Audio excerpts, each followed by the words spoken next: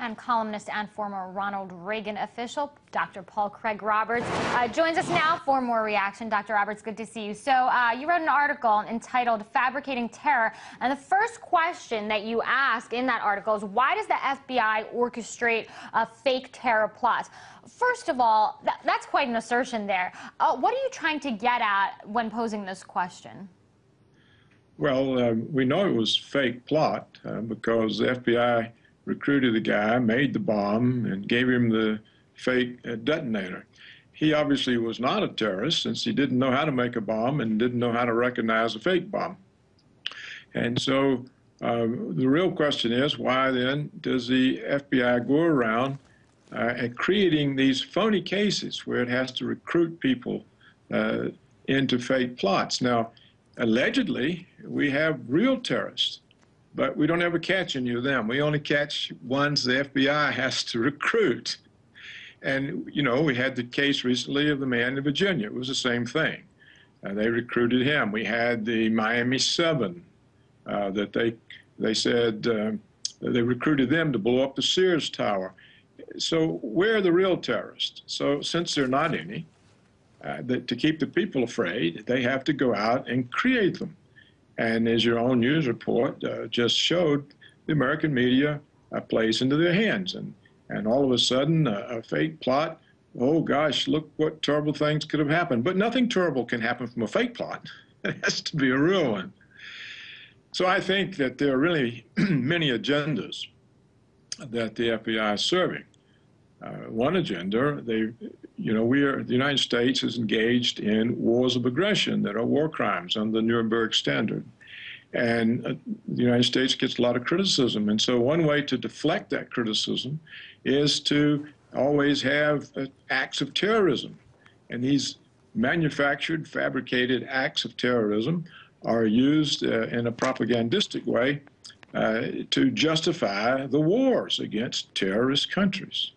And, of course, also, they're being used to create a police state. And also, people are making a lot of money out of it. Look at all the full body scanners that have gone into the airports. Michael Chertoff represents the full body scanner company, the former head of Homeland Security. They're getting rich. And now the chief of Homeland Security says they're going to put them in train stations, bus stations, sports events, courthouses. They'll have them in shopping malls. They'll have them on the roads. So money is also a factor in this. All right, so you're saying that, you know, this particular plot was orchestrated by federal agents, and you listed the agendas that you say, but, you know, your critics would probably question whether or not this guy at least would have done that on his own. What makes you so sure that he wouldn't? Well, if he would have done it on his own, I think they would have let him. They would have had a more convincing case. But obviously, he had no capability of making a bomb. And he couldn't even recognize a fake one. So I don't think he could have done it on his own. Go out and try to make a bomb. It's not something that people know how to do. So it's just like all the other cases. And the FBI goes out and puts an idea in somebody's head. Now, I'm absolutely wouldn't be surprised that this young man from Somalia might be very angry because he lives there in Portland. He probably doesn't notice any of his fellow Americans being upset about all the atrocities the United States government is committing in Somalia against people of his ethnic origin. He's probably upset about that. People are indifferent, they don't know, they don't care. And so along comes the FBI and works him up. But there are a lot of people you can work up to do things, and the FBI keeps finding them. The real question is, where are the real cases that the FBI disrupts? Have you been able to answer those questions? Because, I mean, on the flip side, you mentioned money that people are... You mentioned that people are making money off of this, but on the flip side, you know, doing what they're doing here is, you know, takes a lot of money, of time, of efforts, of resources. For what?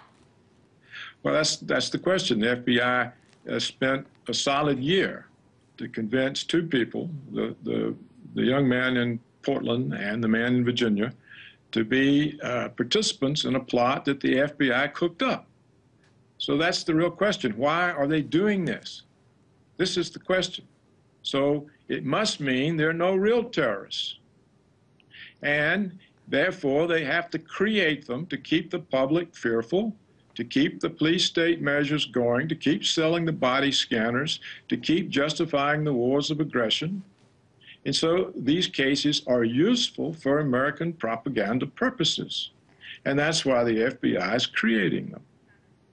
So you're saying that this, all ties down to money because, of course, the big question with everything that you just say is what is the incentive here? And you're talking about money. So are we to believe that that's all it boils down to? Because some folks would say that, experts that I've spoken to, whether it's this case or the case of the alleged Russian spies, that these intelligence agencies, whether it's the FBI or the CIA, they need to prove their relevance. Look, people say all kinds of things. Money, I said, was one of them. I said another one was to deflect criticism of American invasions all over the place and slaughtering of civilians. And another was to advance the police state. And these fabricated acts of terror serve all of those purposes.